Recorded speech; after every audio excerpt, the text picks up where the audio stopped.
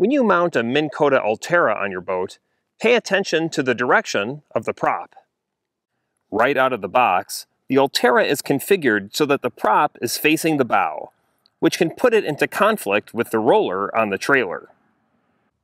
Protect your Ulterra's prop from damage by pivoting it to the other side, a quick and easy adjustment that you can do in the shop or in the driveway. Power up the Ulterra and deploy the motor, but only part of the way. Remember to tap the deploy button on the pedal to stop the motor as it deploys. Find the large metal tab on the side of the Ulterra. Pull the tab out, and then lift the motor off of its housing.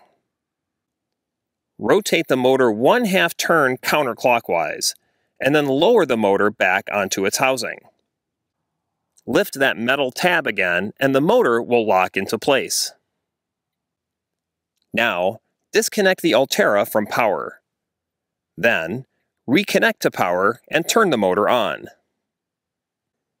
Now, every time you stow Ulterra, it will always remember to stow with the prop pointing away from the bow, safe from the roller and ready for action.